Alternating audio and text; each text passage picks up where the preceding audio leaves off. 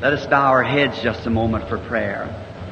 Our Heavenly Father, as we approach Thy throne of grace tonight, we come in that all-sufficient name of the Lord Jesus, with the blessed assurance that He has given us that we would be heard and our prayers would be attended to.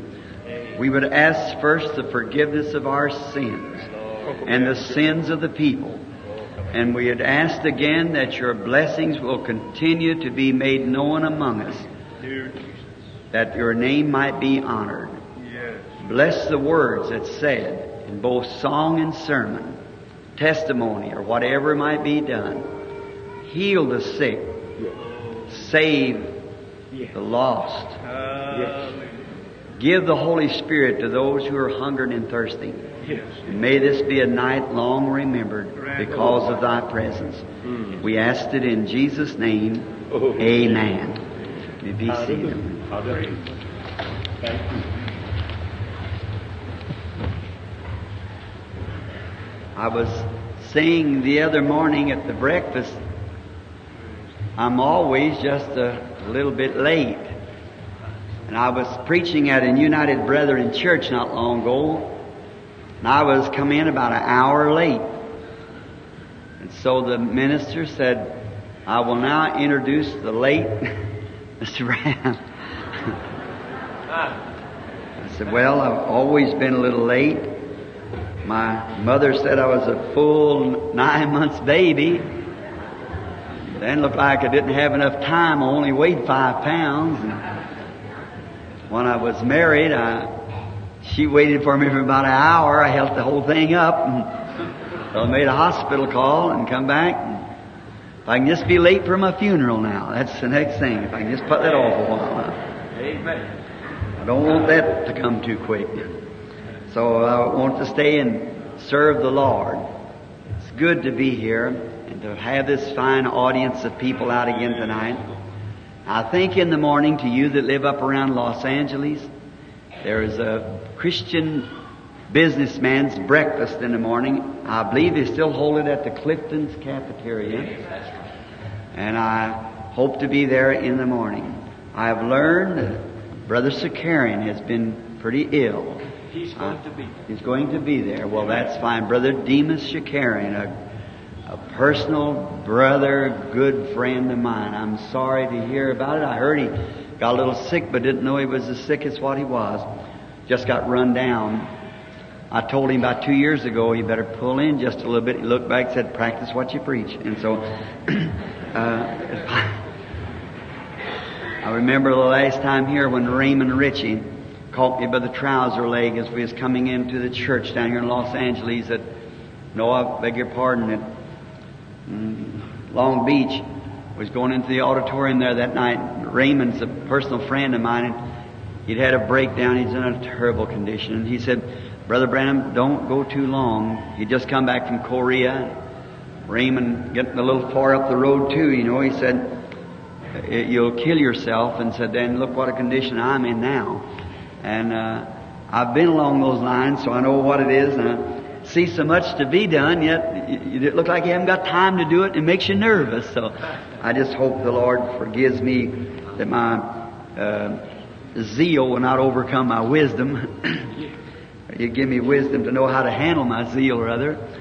It's nice to be here tonight with you, brethren. Bless Cop and all of you, brethren.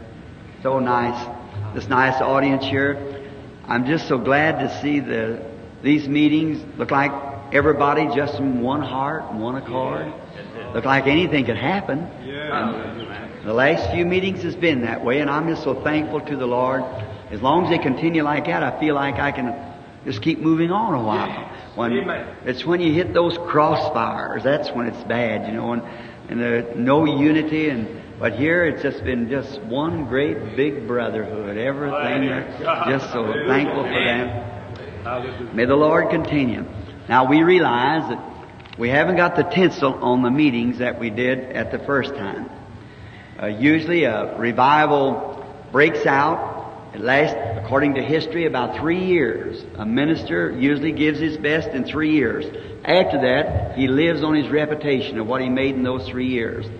I'm so glad I placed mine upon the Word. That's right. So I can live by the Word. I just believe this blessed old Bible.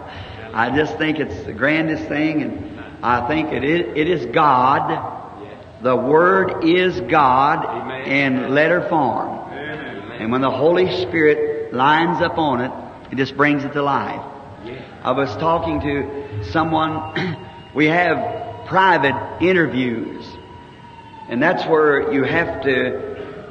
By our way at home, I think there's 300 on the list. When we left waiting for those private interviews, we go in with the people, just pull the curtains down, and we stay there until we pray until the Lord reveals by a vision what to do. Now, we know the Word of the Lord tells us and lays out the program, but sometimes there's things in a person's life that they don't know just what to do. And there's where we stay before the Lord until it's answered. And then we hit these interviews like we come over here. The people in this district maybe has been waiting, some of them, for 4 or 5 years for these interviews. And we were speaking, I believe it was yesterday or this morning one, that about the light shining in the last days. Now, I have refrained from preaching because I'm just here to pray for the sick and to put my net with my brethren and pull. But I truly believe that we're living in the last days. Amen. It's right at the end time. Now, I'd like to take a group like this, a unity of spirit and heart, and I wish we had about 2 or 3 weeks that we could just start through having afternoon services and morning services and evening services and just bring the Bible as we see it. And I've been so thankful. He's a Greek scholar studying behind me, and is with him the other day. The man is from Greece. His father is a noted minister in Greece. And he takes my tapes, and he said, "Brother Branham, I thought you were a Greek scholar." I said, "I don't even know good English, let alone one word of Greek." He said, "But bringing your nouns, pronouns, and everything in your teaching on your tapes says I can put a line like this, and it divides it perfectly and hits right in with the Greek." And I said, "Well, I'm thankful for that, because I always try to feel led of the Holy Spirit to say what I say. And if it said anything contrary to the Bible, then I wouldn't believe it. See, I wouldn't believe it was the Holy Spirit, because it will always stay in the Bible. The Holy Spirit will. And we were talking about this little woman that this morning, I believe it was, that we were talking about the little woman that I spoke of, the ill-famed little fella that came out to the well at Sychar, and she seen the Lord Jesus and not recognizing Him, yet she was to be one of His disciples. Now, I have a little funny doctrine, and now if it don't go just right with yours, you do the same way I do when I'm eating fried chicken at your house. I just love fried chicken, and when I hit a bone, I don't quit eating chicken. I just throw the bone away and keep eating chicken. So you believe the same thing. Now, I believe that the church's name was put on the Lamb's Book of Life before the foundation of the world, before the Lamb was slain. Because the Bible said the Antichrist would deceive all upon the earth whose names were not written in the Lamb's Book of Life, slain before the foundation of the world. I believe the infinite God, by His foreknowledge, saw the church.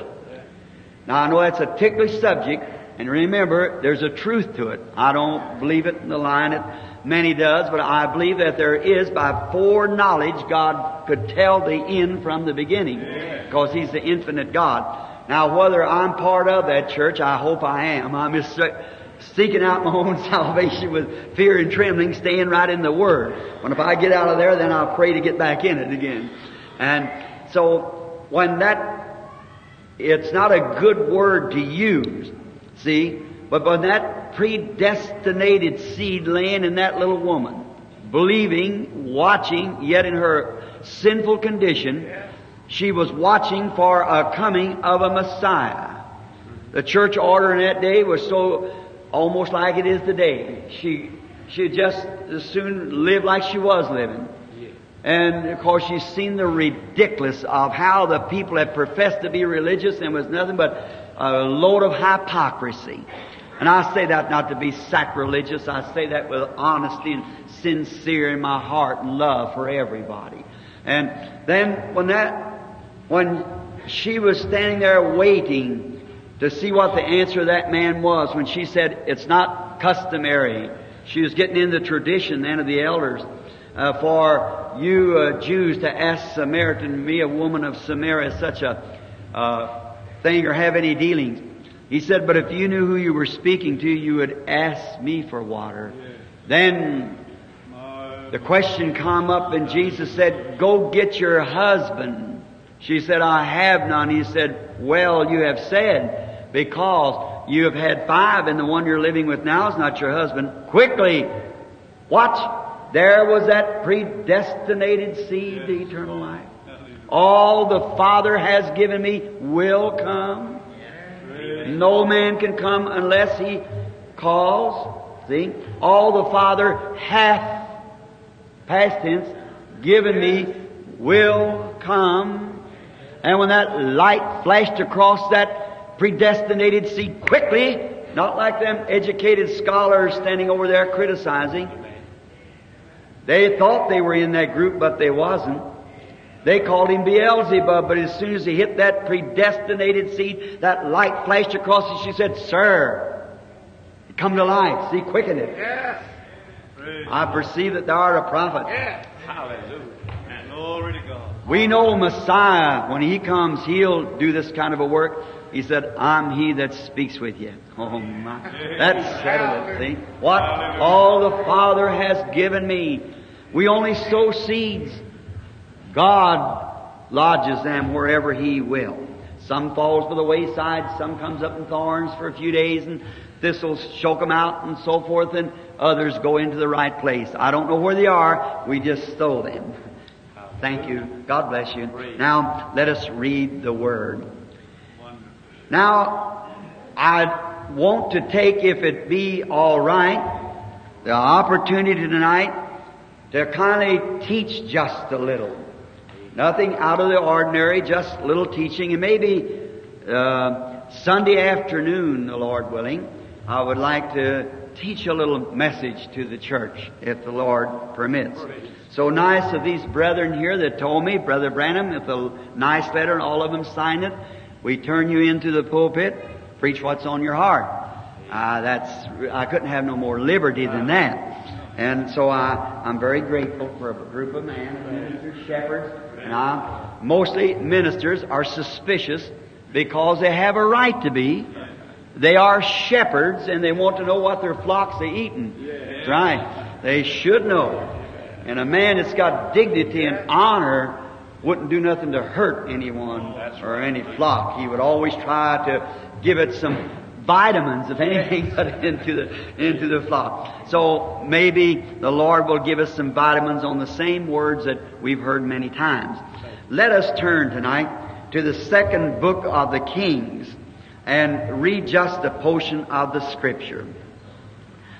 Then Moab rebelled against Israel after the death of Ahab, and Ahaziah fell down through the lattice in the upper chamber that was in Samaria, and was sick.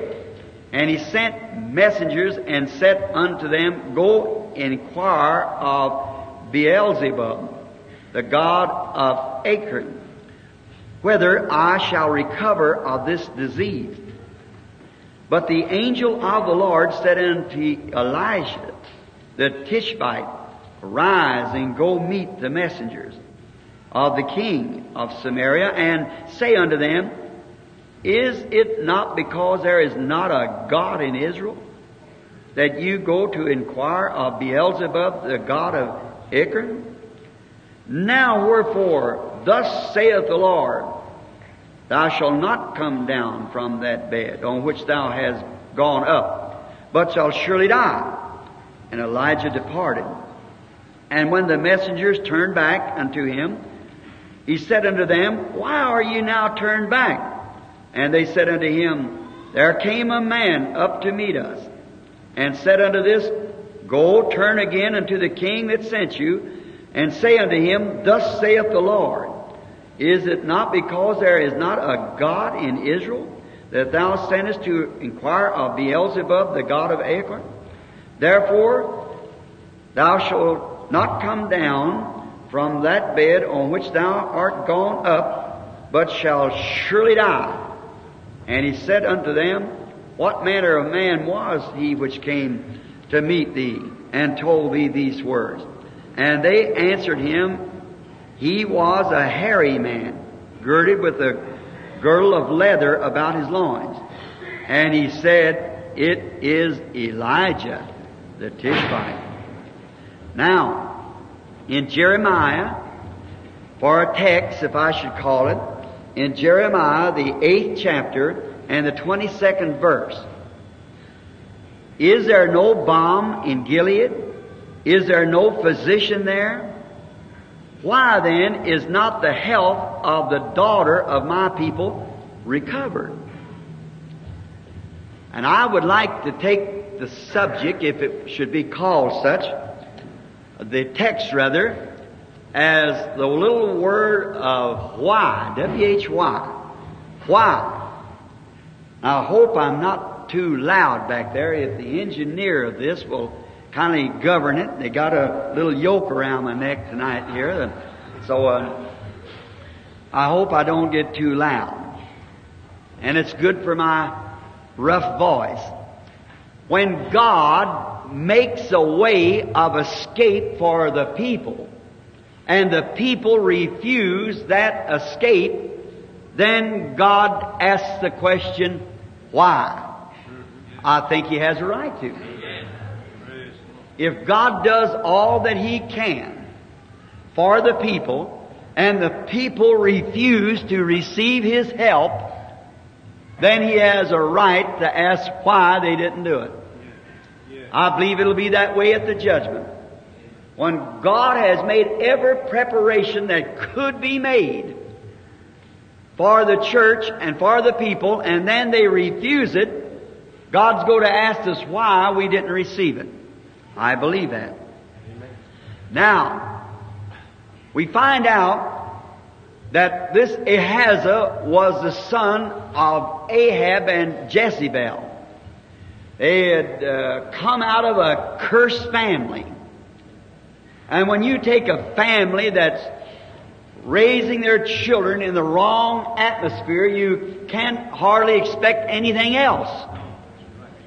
Now, Israel was a nation something like this nation.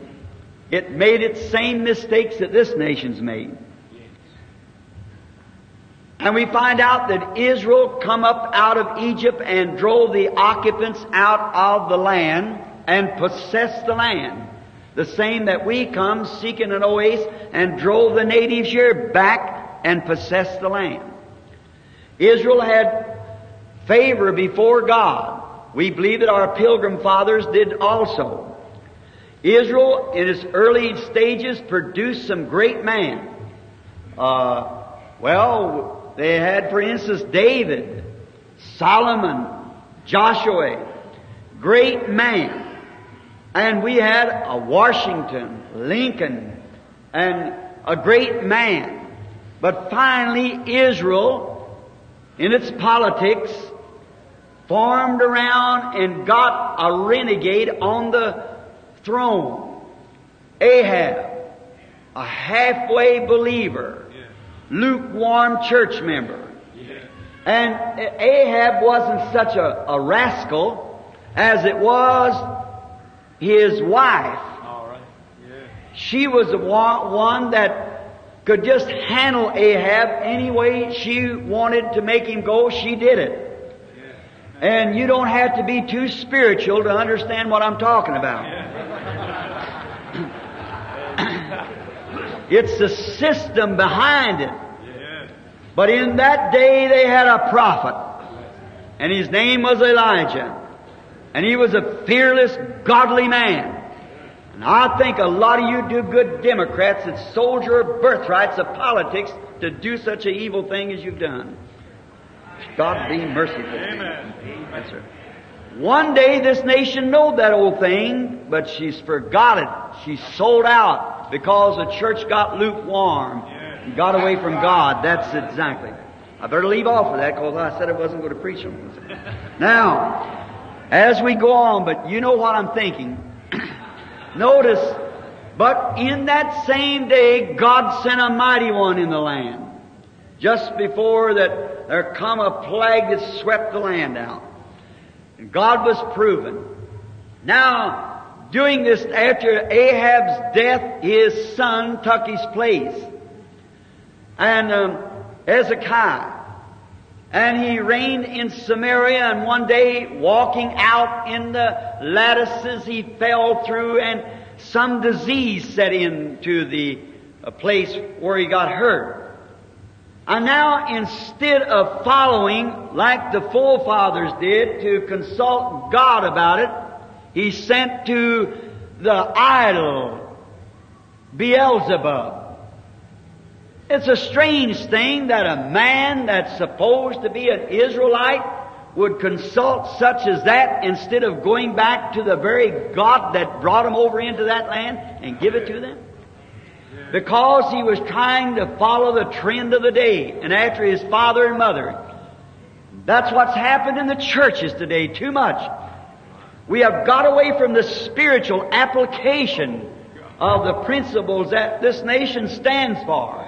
And has got up on politics and union and big time and belly full and a new car and new homes and got away from the real principles of things. The real principles of Christianity. It's too bad we have to say these things, but somebody's got to say it. And it's got to come to pass. We must be frank and honest and sincere, and you do not need spiritual interpretation because it's before your eyes. You can see it. But we have, as they did in those days, sold our birthrights for a mess of pottage. And we are going to reap just what we sowed. And it's done past now. And the revival that we had sweeping across the country, it's died down to a little smoldering flame here and there or something. We don't want to believe it, but it's the truth. It's right.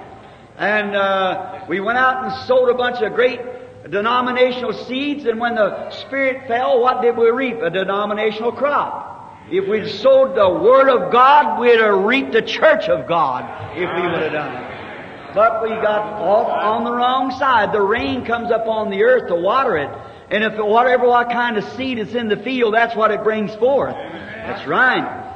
And so the same Holy Spirit that brings forth the Church of the Living God brings forth the weeds also, the denominationals. But you see what we've reaped.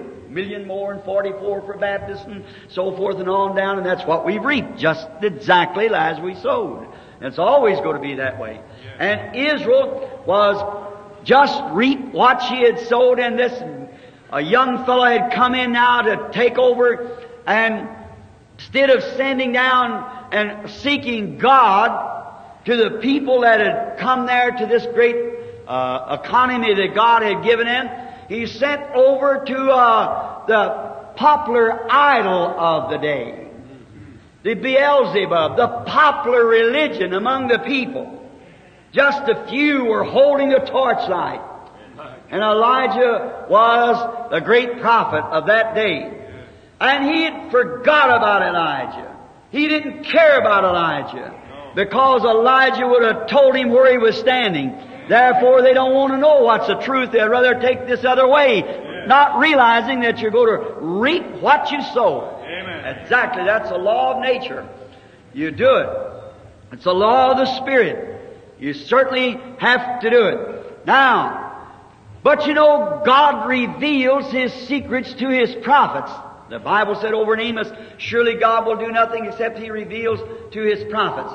And then when this messenger's on the road over to meet the priest and to find out from Beelzebub the condition of their king and what would be the outcome, they didn't want to take God's way, to line up with God's Word, to line up with God's way of doing things. They wanted to live any way they wanted to and still be religious. And that's what this nation has come to today.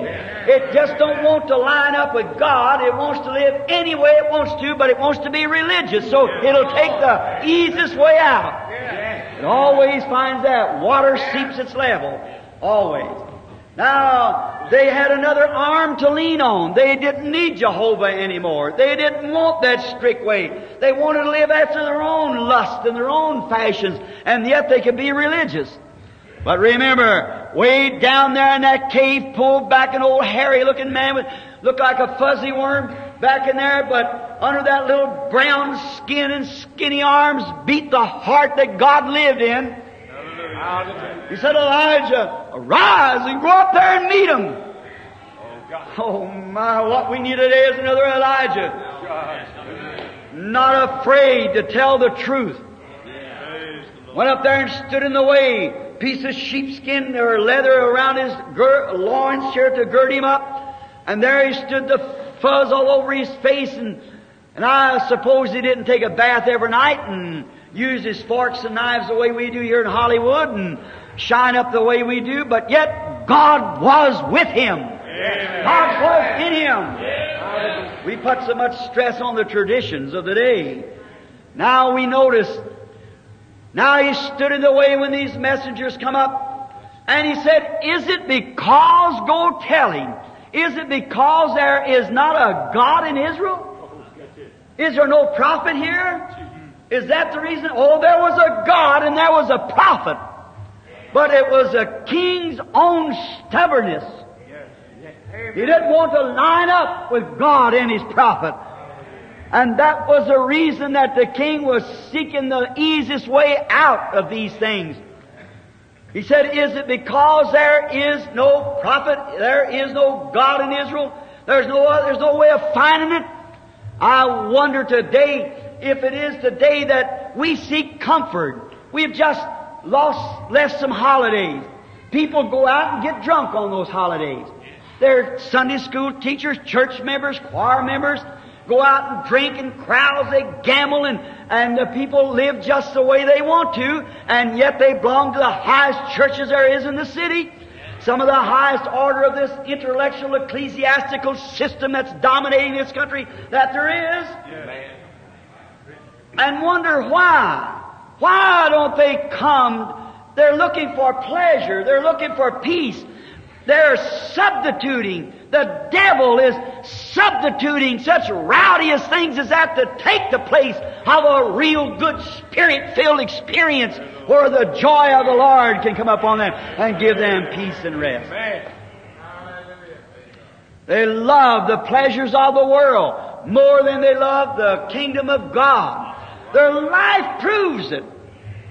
It's exactly what they live shows it.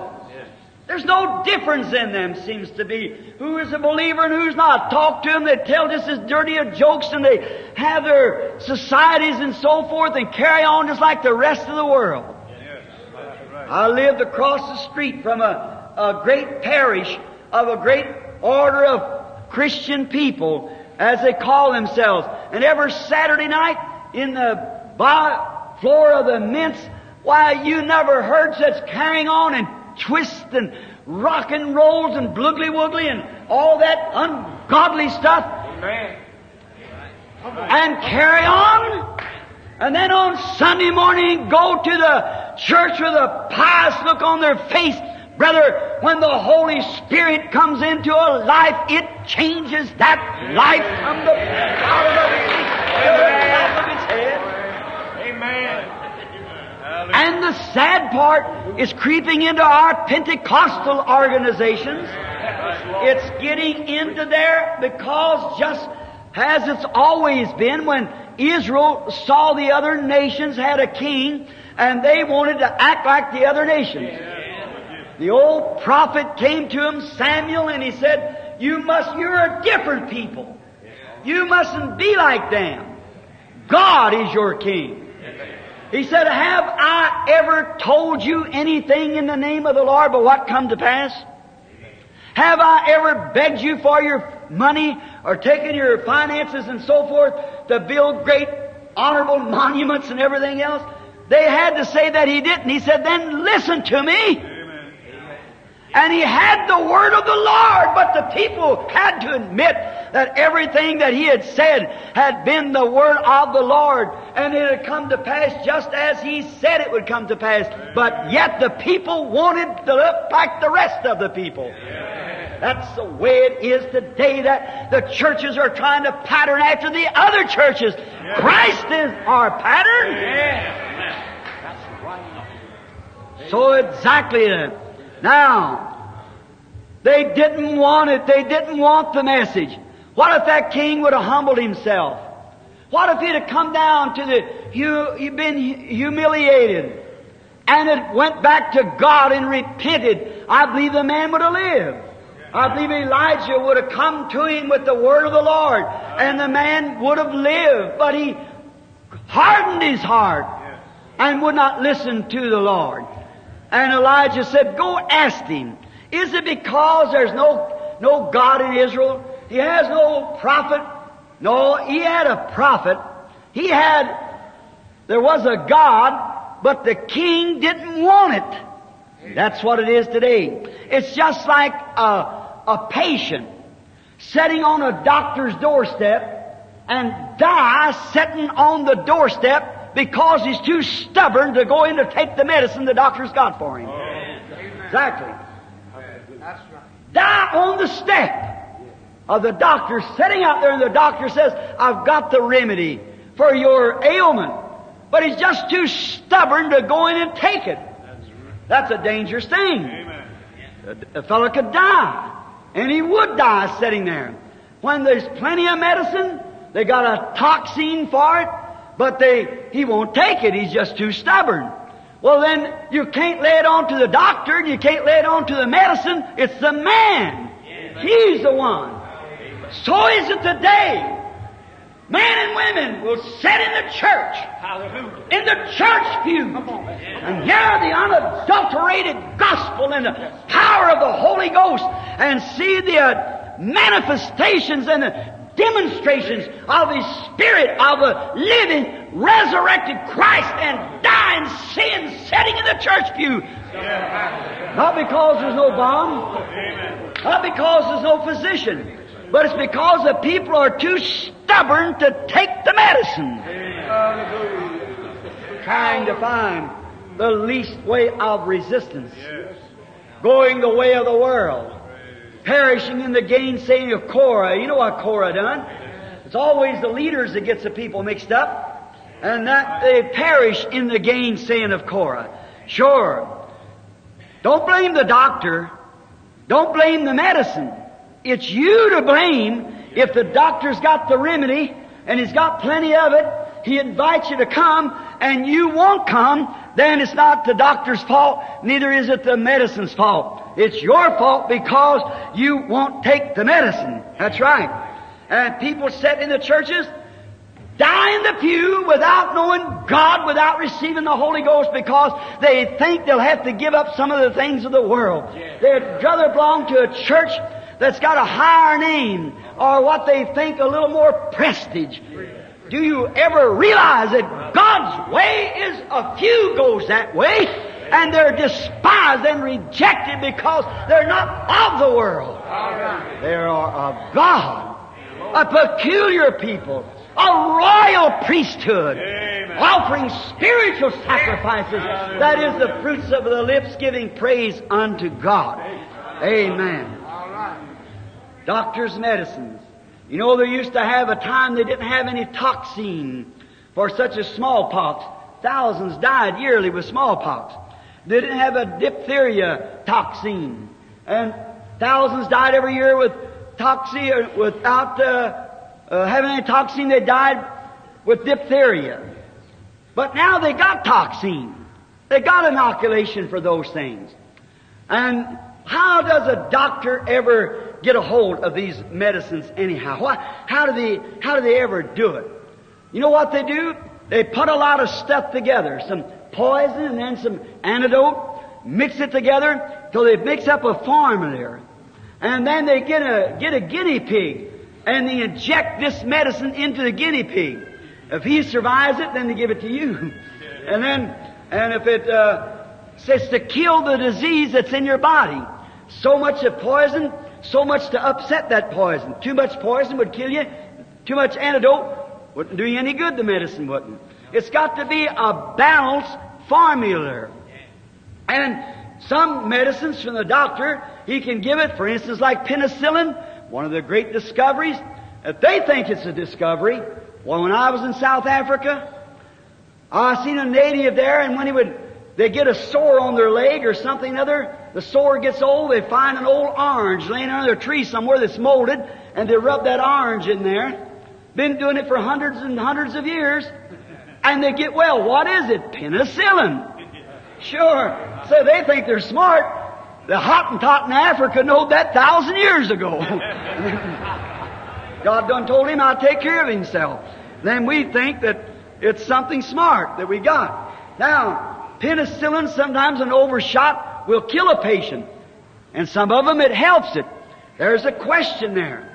They claim that nowadays, of course, number one killer, they say, is heart trouble. No, I'm different from that. Number one killer isn't heart trouble. Number one killer is sin trouble. That's the killer. That's the thing. It's sin. That's the killer. Not heart trouble. So many people say, I just got to sin. I just have to smoke. Women say, I just got to cut my hair. I can't get any other clothes. I just have to wear what they got. You know what's the matter? They're making excuses. They haven't tried God's toxin yet. If they ever get that, they'd be inoculated from such stuff. Right.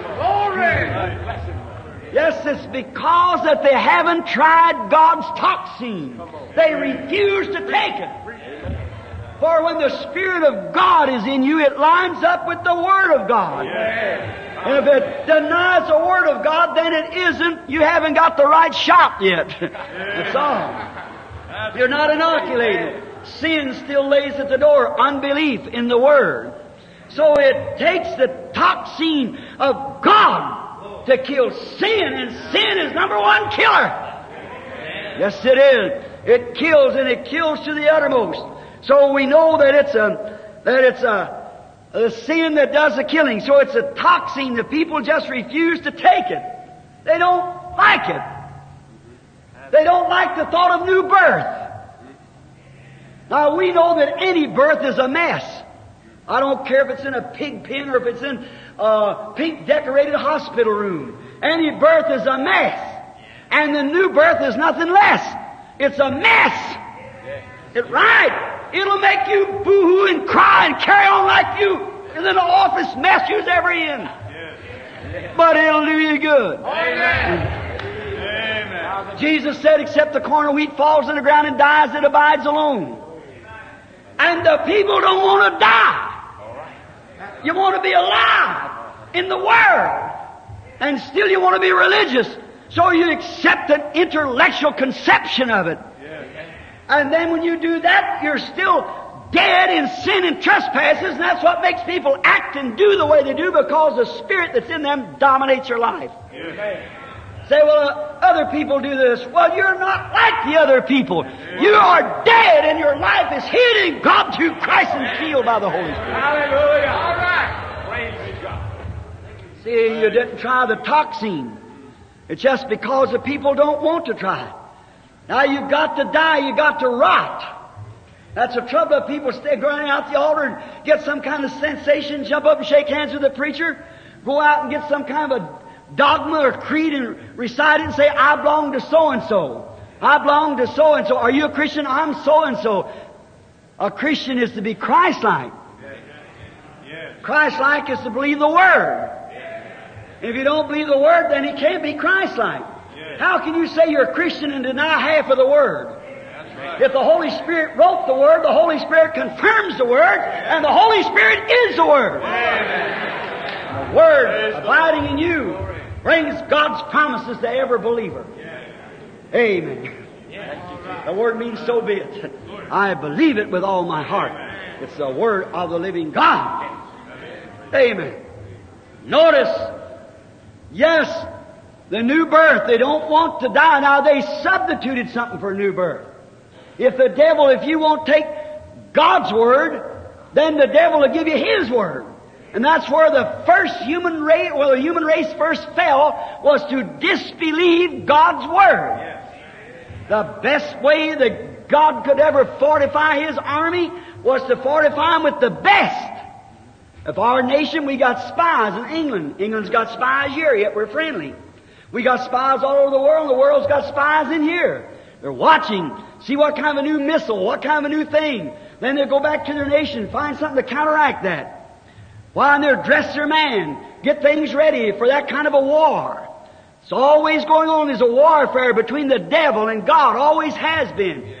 And every year they're finding something new. The old airplanes they used back there, the old P-38s and whatever there was, they scrapped them. They got jets now. The old Springfield's no good at all. They got a missile rifle now. Yes. The old blockbuster is so far behind, while even the old trains, the old steam engines used to pull the stuff up and down the tracks, obsolete. Yes. Sure, they got something new. They're always searching something new, something new. Now they're trying to dig down in the ground, find some way to escape the atomic bomb. Something new, something new. God gave the very best at the beginning for His great mighty army, and He's never had to change it. Amen. Because, as I said last night, His first decision is the best and only. Amen. He gave His people His Word. Amen. And Satan reasoned with them. Reasonings against the Word of God. That's what the devil does today. He tries to reason it. Said, now this is only reasons that you don't have to do this. It's only reasons we got good doctors who don't need divine healing. It's only reason we got plenty of members we don't need the Holy Ghost. The Holy Ghost. They're reasoning it out. Trying to say the people are mentally upset. They're emotional. Because themselves they are dead in sin and trespasses and knows nothing about the power of God. Amen. Amen. Reminds me of an infidel one time was holding debating. And he said there is no such a thing as God. A little old country boy with an overhauled jacket on, his hair hanging down his face, walked up, began to peel on an apple. The infidel said, "Sap, what do you want?" He said, "I want to ask you a question." He said, "Well, what is it?" He cored the apple and took a bite and began to eat. He said, "Is that apple sour or sweet?" And the infidel said, "I don't know because I'm not eating it." He said, "That's just what I was thinking." That's it. And the people laughed the infidel out of the platform. Why? Because he had never tasted, he had never tried it, he had never took the toxin. Hallelujah! Oh, the power of God to inoculate you from any unbelief of God's Word. A real Holy Spirit will punctuate every sentence with an amen. It won't say the days of miracles is past and no such as this and no such as that. Well, only reason said we shouldn't do it this way, we shouldn't do it that way. What God says, the Holy Spirit said, amen. Amen. Every sentence, every word, every verse in the Bible is punctuated with an amen. Yes, sir. The new birth brings a mess, but it brings new life with it. That's right. A plant, anything, a seed has to rot to bring the new life out of it. A sinner has to die and rot to his own ideas. His own life has to rot that the new life can grow out of it. It's a mess, but it's a glorious mess that brings new life.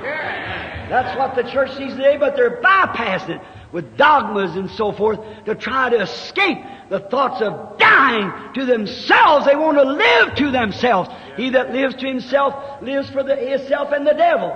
He that denies himself shall find his life in Christ, and he'll be a new creature. Amen. Now, we find out how they find these toxins. They take them, as I was saying, and they mix up a formula, the science there, and give it to a guinea pig. Now, everybody's not natured like a guinea pig. So it'll kill some, help the others. We know that. But you know, when there was a time that God didn't have too good a toxin. His toxin was by sheep and goats. But one time, God was going to perfect His toxin. So He never tried to give it to a guinea pig. He gave it to Himself. He took the toxin Himself. That's why that Christ, the anointed God, was made flesh in order to take the toxin into His own body. Amen. Any good doctor will try the toxin on himself and nobody else will do it. And there was nobody else that could do it but God. So He came down, Jehovah, and was made flesh and dwelt among us and took the toxin Himself.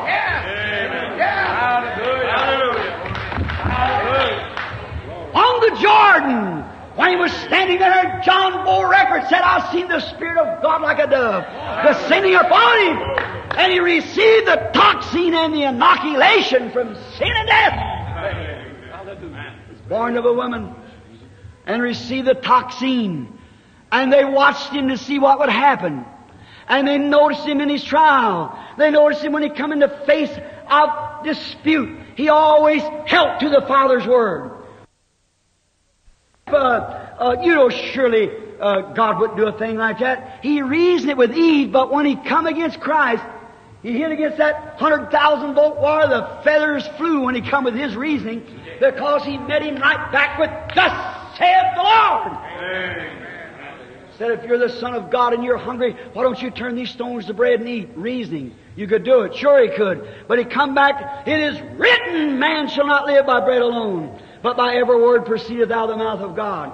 They watched Him. They seen the toxin help in every case. When it come time faced with death, the toxin helped. When they spit in His face, made fun of Him, the toxin helped. Now there's where trust whether you got toxin or not. That's your test. Yeah. Amen. Somebody say something about you and say you're old holy roller. Will you quit going to church? Then say you're inoculated. Say you've received the toxin, the bomb.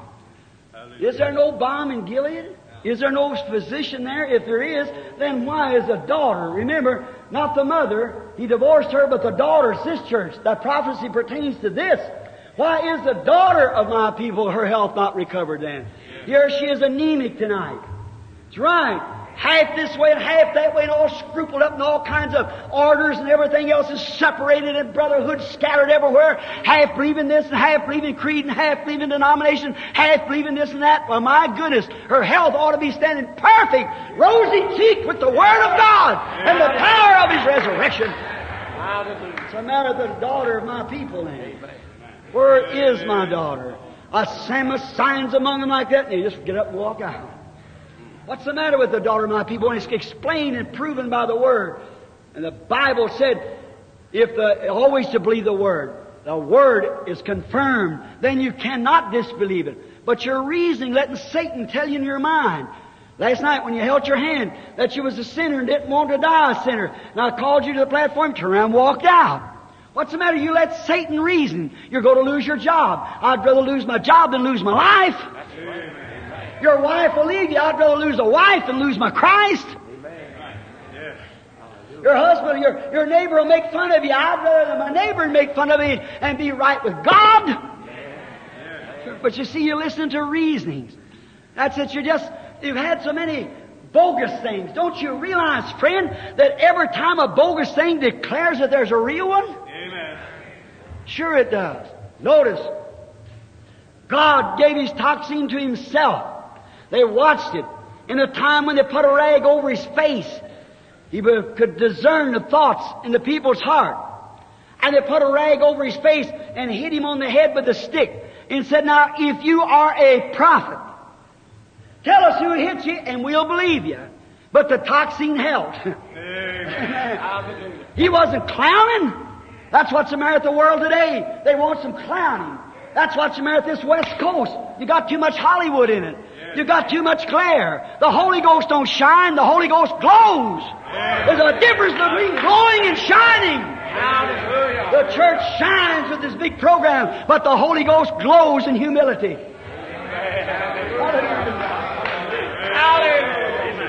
Humbleness, reconciling to the Word, believing the Word. The old saint one time sitting in a church a few weeks ago, I was supposed to be in a Chicago meeting, and a great minister there said we can't have Brother Branham because of his doctrine. And I don't preach a doctrine among them, but he just wanted to say that. And he got some great big fellow from some big institute there, and he come walking his chest with enough papers laid out there, looked like he could have done anything with it. Walked up with his chest out, thrown back this big book and an intellectual talk. My, it was wonderful, his intellectual talk, but there's no spirit in it. After a while he seen that didn't go with God's people. Just like Saul trying to put his ecclesiastical vest on David, a man of God, it didn't fit him. And an intellectual message don't fit a Spirit-filled church. They've got to have the power of the Holy Spirit and the manifestation. Jesus said these signs will follow them. They got to have it.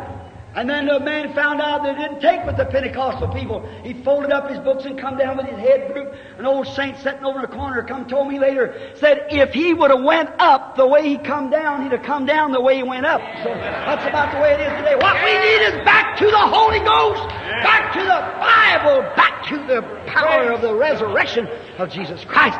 Not only your reasonings and intellectuals and so forth. Certainly, they found that it helped. It held in the hour of death. It held in the hour of Gethsemane. It held in all those things. Then he died. He died, as I said last night, until everything declared he was dead. The moon, sun, and stars, the earth, the earthquakes, everything proved he was dead. The sun went down in the middle of the day. The Roman soldiers said, truly that was the Son of God. Judas said, I betrayed innocent blood. Pilate said, give me some water, let me wash my hands. I'll have nothing more to do with it. He died. And he went with that inoculation. But it was an inoculation of eternal life. On the third day it still held. After the prophecies of God was fulfilled, he rose up on the third day. Alive! The church saw it and rejoiced. Now he said, you got to get inoculated too. But I want you to go up there and wait until you get your inoculation. That's what's the matter with the people today. They didn't go up and wait for their inoculation. They went to the seminary and got their BA instead of going for inoculation. Going up and get some of the balm of Gilead injected into their veins of their soul. That's right. They went up there on the day of Pentecost. They were all assembled together. They believed he had raised from the dead. They talked with him. And he promised he would send down a whole lot of that inoculation. And while they were all assembled together, the bomb began to fall upon them, and cloven tongues set upon them like fire. They were all filled with the Holy Ghost and running the outside, began to speak with other tongues as the Spirit gave them utterance. There was a man who a few days before had denied Jesus, stood up on a soapbox or a stump and said, you men of Judea and you that dwell in Jerusalem, let this be known unto you and hearken to my words. These are not drunk as you suppose since the third hour of the day, but this is that inoculation that was to come. That he would inoculate from sin, from sickness, from death, from the grave unto eternal life. They seen it worked on Jesus. When they were pricked in their hearts and they said to them, man and brethren, what can we do? Now, they had a doctor there. His name was Dr. Simon Peter. They had a physician. And they had plenty of inoculations proving it. They was all drunk on it. They really received it in a big way. And they had Dr. Simon Peter there. He said, now just a minute. If you want to know how to be inoculated, I'm going to give you a prescription. And don't you fool with it. You just keep it because it's going to be for you and to your children, to them as far off, even as many as the Lord our God shall call. I'm going to give you an eternal prescription for the inoculation. If you want to receive this balm of Gilead, this inoculation from sin and death, you receive this prescription. Any good doctor that measures out his medicine measures it correctly. I'll tell you, brother, he told them that. He said, now, today they've substituted things for that prescription. They try to say, shake hands, sprinkle a little bit or something like that. But Peter said, repent, every one of you. Be baptized in the name of Jesus Christ for the remission of your sins, and you shall be inoculated. The promise is unto you and to your children, and to them as far off, even as many as the Lord our God shall call. Hallelujah. Certainly. If a doctor writes a prescription, what's the matter today? If that doctor writes a prescription for that disease, that was to be an eternal, how far? To your children. They said it ended with the apostles. It did not. The Dr. Simon Peter said it's for you and for your children, and to them that's far off, even as many as the Lord our God shall call. This is their inoculation. What's the matter then? We see in our churches bobbed-haired women wearing shorts, paint, makeup. We see men with wishbones instead of backbones. We see preachers in the pulpit with not enough power to break an egg. And they call themselves preachers. The thing of it is, brother, they haven't received the inoculation. That's all there is to it. You know, you take a doctor's formula and you go to mess enough out of it. You'll kill your patient. That's right. Well, what's the trouble is some quack druggist out of some seminary has tried to mix this farmer with shaking hands and more a bunch of Tommy rot. That's the reason we got a dead church that we got today. It's killed because they didn't follow the formula of the prescription. Amen. Praise the Lord. Said don't make no difference. Paul said it did. He said if an angel from heaven preaches any other gospel to you, let him be accursed. Got dead church members because they're trying to fool with that prescription. Amen. Shake hands, sprinkle all other kind of forms and everything else. Follow exactly what the prescription says. If you take some of the antidote out, you'll kill the patient. If you put too much antidote in, the killer in there won't kill the disease. Take it just the way it's wrote. Amen. Amen. Amen. Hallelujah. Hallelujah. I believe it's the truth of all my heart. Certainly. Is there no balm in Gilead? All right. Is there no physician there? Then why is the daughter of my people in the anemic condition it is tonight? Why is it the church is in the condition it's in tonight? Because they fool with the prescription. Yes, there's balm in Gilead. Hallelujah.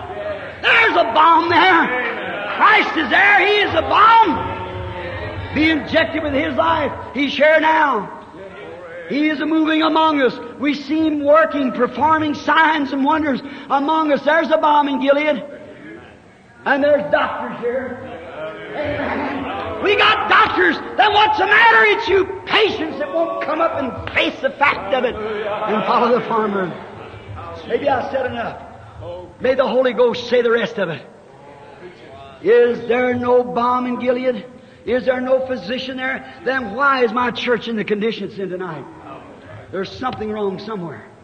That's right. I think we have took a lot of dogma instead of taking the prescription.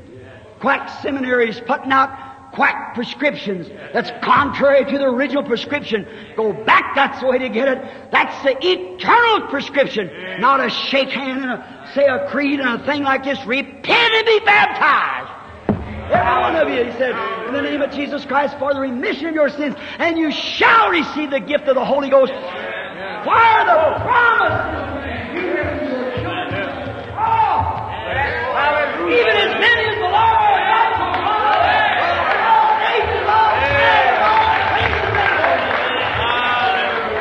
Is there no balm in Gilead? Is there no physician there? There's plenty of balm here. There's plenty of toxins. What's the matter is because the people don't want to receive the prescription. They got doctors here can write it. It's already wrote. You don't have to write it anymore. It's already wrote. Just say what's already been written. Then take it like that. Not a little sissified handshake. A little say, I'll say the creed, the Apostles' Creed. I'll say a Hail Mary every once in a while. Burn a candle. Nonsense. Amen. Repent or perish. Amen. All right. All right. Not I'll believe and accept and believe. The devil believes too. It don't make you say, but you've got to be born again.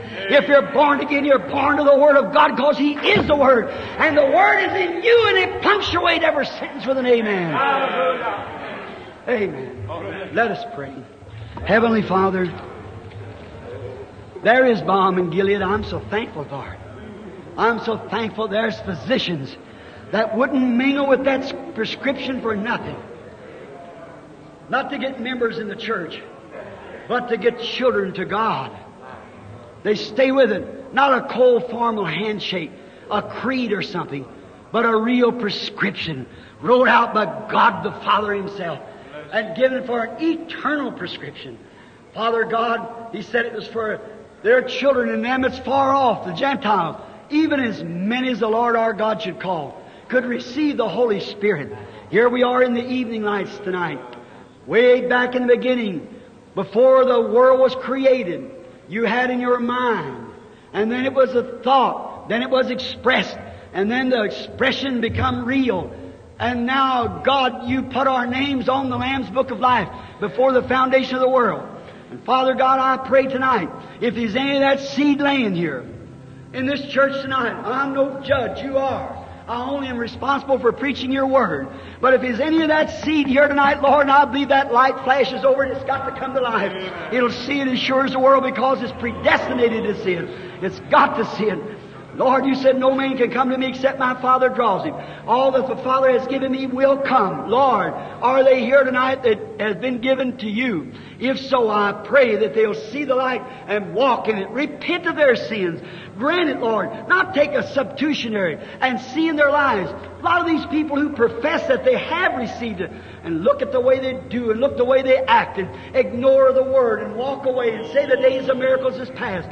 Our women begin to get formal like the rest of the world. God, I've been jealous of them. I pray that you'll do something for them. Grant it, Lord. Oh, come back to Calvary, the people. Come back to the prescription. Come back and repent and die out to yourself and get saved and filled with the Holy Ghost.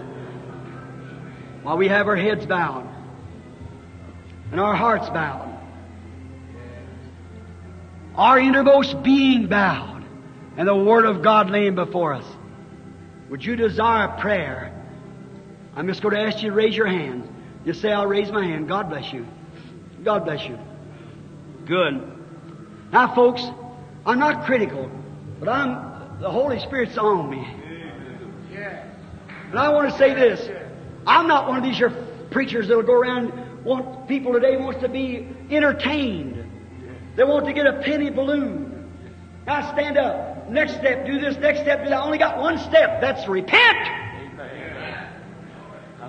And next is be baptized in the name of Jesus Christ for the remission of your sins. Then the next thing, God said, I'll give you the Holy Ghost. Yes. That's the 3 steps that I know of to take. Hallelujah. I have no penny balloons or no gold pins to give you to attend Sunday school. I have the gospel. Amen. It's the power of God and the salvation of everyone that believes. Now, if you're a rugged Christian, if you're a real servant of Christ, I have tonight blessings for the people. I have a gift that'll work among the people. Amen. That's right. That's a confirmation. I've told you the truth. Do you think God the Father would ever set down a hypocrite or a bogus message and then turn around and confirm that message? No. That's right. That's not our God. No. Our God's pure, unadulterated, and holy. Hallelujah. He has nothing to do with errors. He's truth, and He stays by His Word. Amen. He is the Word. Amen. Now let the sick look this way and believe. I'm not a healer. I'm your brother. You believe.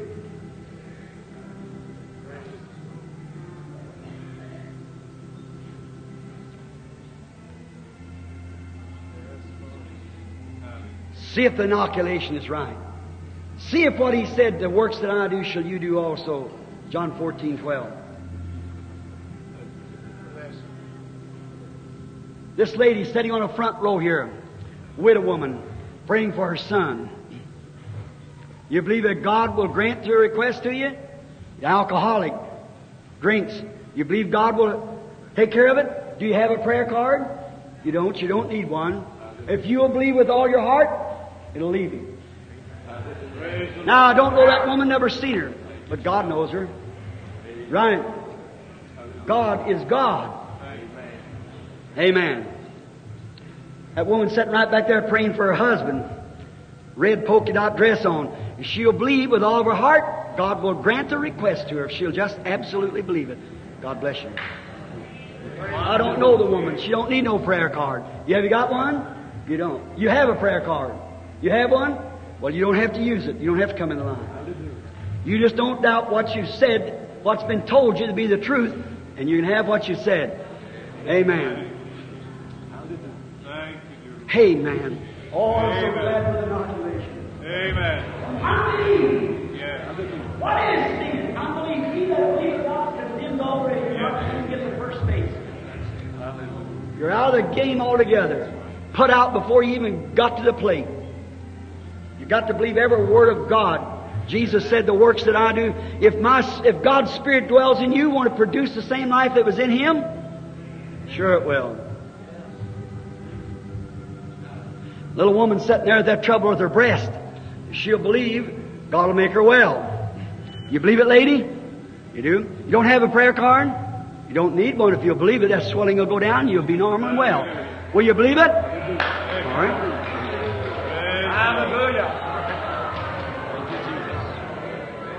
Here sits a woman sitting here with her head down praying. A woman's going to die if God don't help her. She's not from here. You had more faith than you thought you had. You're from down around Santa Ana. Got cancer. Sitting in a wheel. You've been operated on for it. Do you have a prayer card? You don't. You don't need one. Got cancer. It's come back. God will heal you. Listen.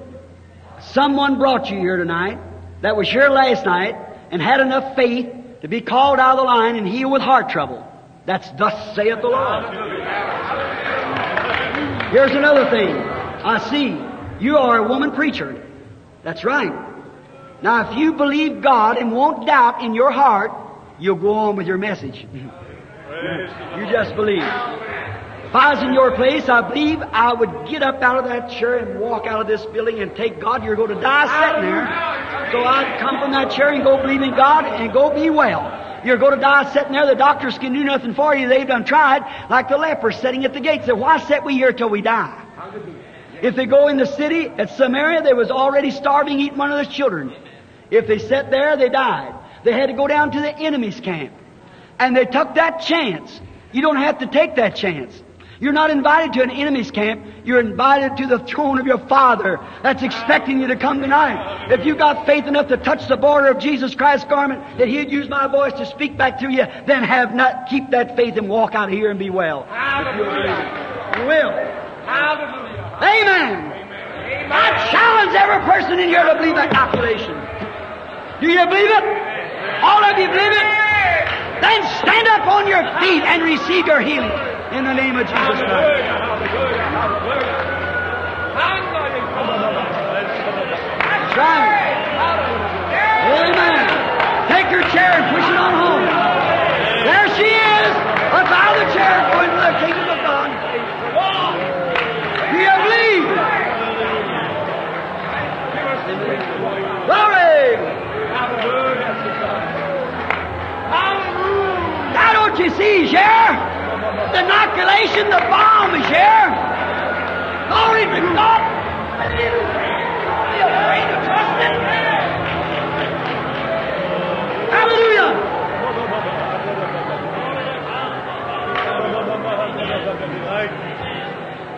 Where's your faith? You feel different, don't you, sister? You take your old wheelchair now and go home and be well. Okay, don't you doubt. Don't you doubt. Just keep the same faith you've got. Amen. If you got enough, you know a woman touched his garment. Well, you did the same thing. Hallelujah. Then go and believe. Amen. I will praise Him. I will praise Him. Praise the Lamb for singing. Let's sing it, everybody. Raise your hands. I will praise Him. I will praise Him. Praise the Lamb for sinners slain.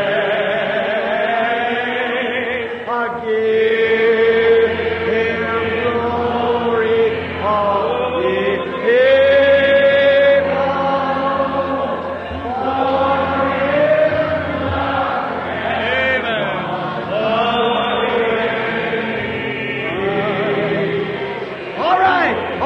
raise your hands for salvation. Come forward now while we sing again. Amen. I will praise Him. Come right on now. I will praise Him. Praise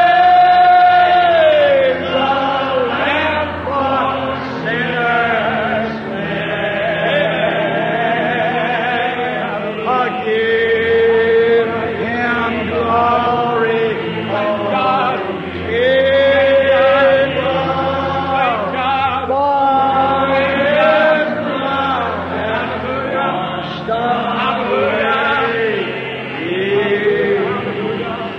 Have you never took the prescription? Have you never been inoculated? Never tried the prescription? Never been filled with the Holy Ghost? Why don't you come now? Yes, Lord. This is it. God confirms that He's here. There's balm in Gilead. There's balm. There's physicians. Why don't you come? Oh, we sing it again.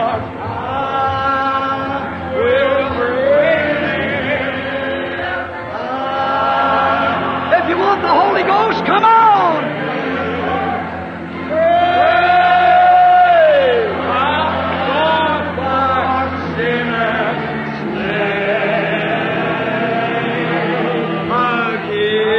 Lord Jesus, grant these here. Make them well in Jesus'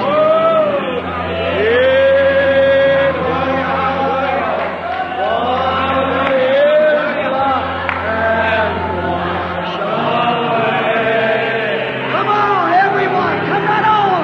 Oh, you that need Christ. I will praise. I will praise Him. Praise God for sinners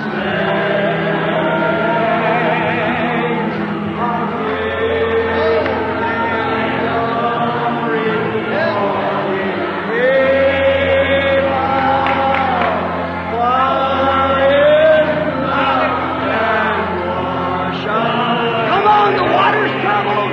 Come on in, everybody, while you can. While the water's troubled, come on.